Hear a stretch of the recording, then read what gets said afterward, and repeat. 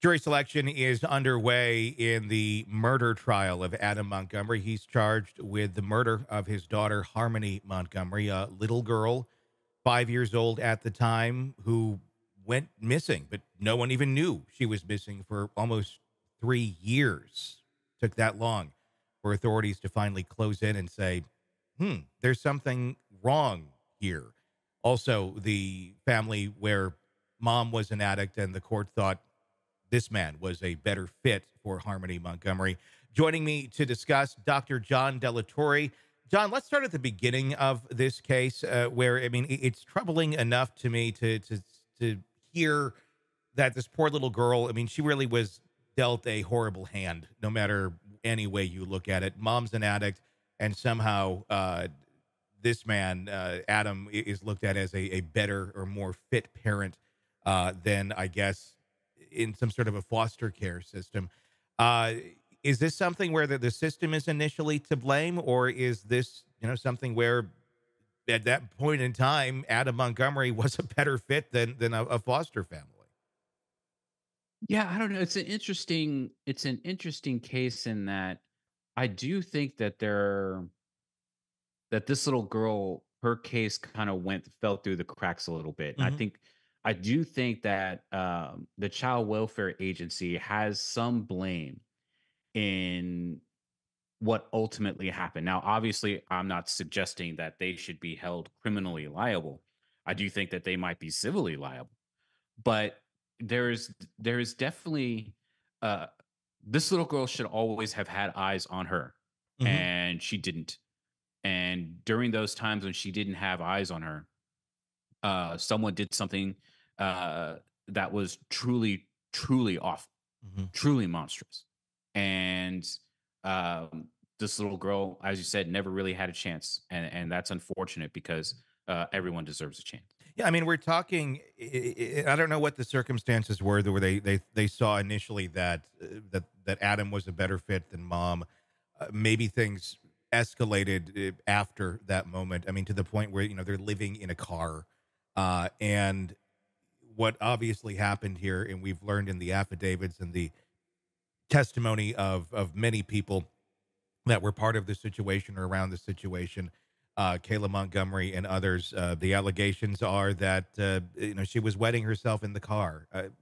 Yeah, kids will do that, especially when they don't have access to a bathroom, and that's where he fatally hit her and then carried her around in a duffel bag for months and months and months, and didn't seem to have really any qualms about it, including the girlfriend being part of it, just kind of going along with this way of thinking. Is this a scary, scary look into the world of addicts and what they're capable of doing?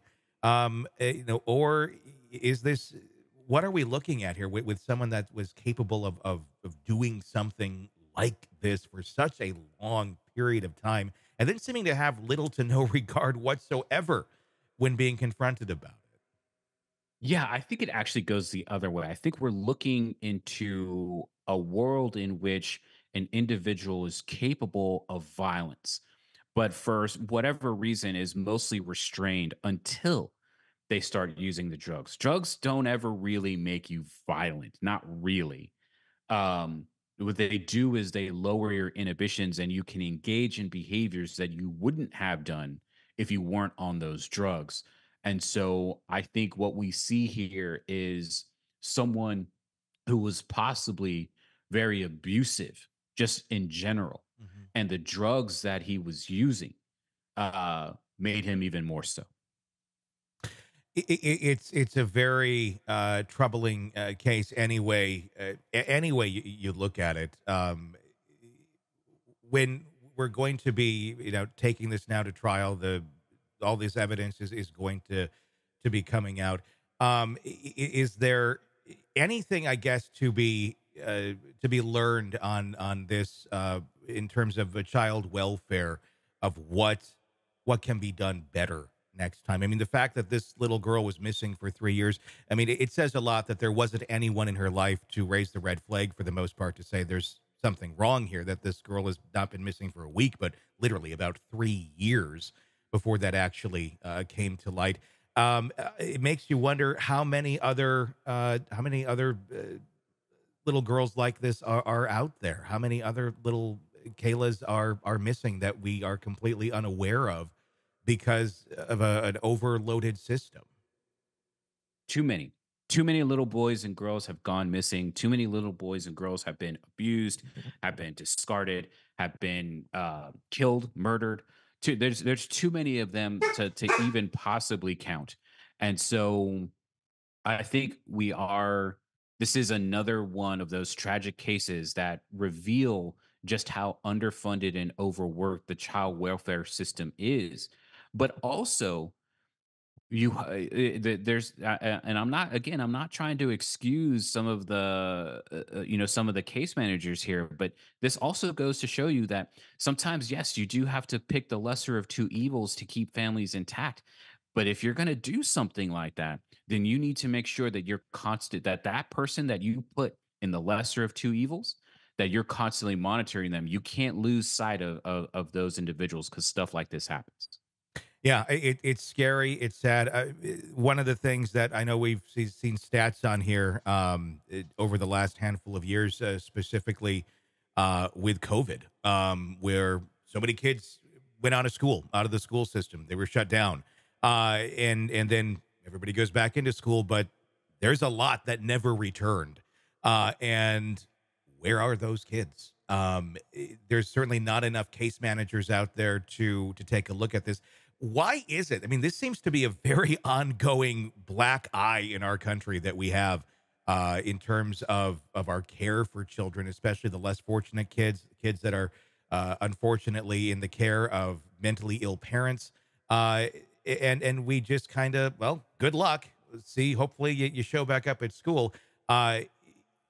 Does there need to be more resources put into this area? And why aren't there more resources in this area looking after our most valuable asset, our kids?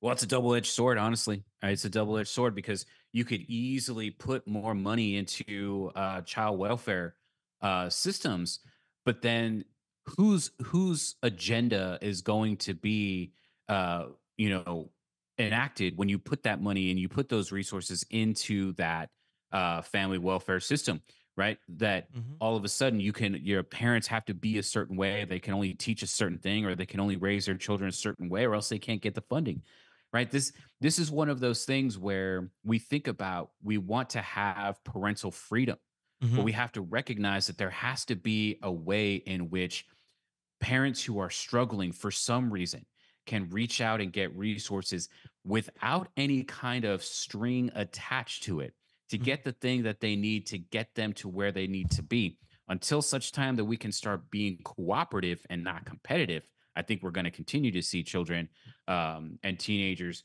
lost, abused, and otherwise discarded. Hey, it's Tony Brueski. If you like the podcast, be sure to like, subscribe, and press that bell so you don't miss any of our updates on the cases we're following for you right here at the Hidden Killers podcast from True Crime Today.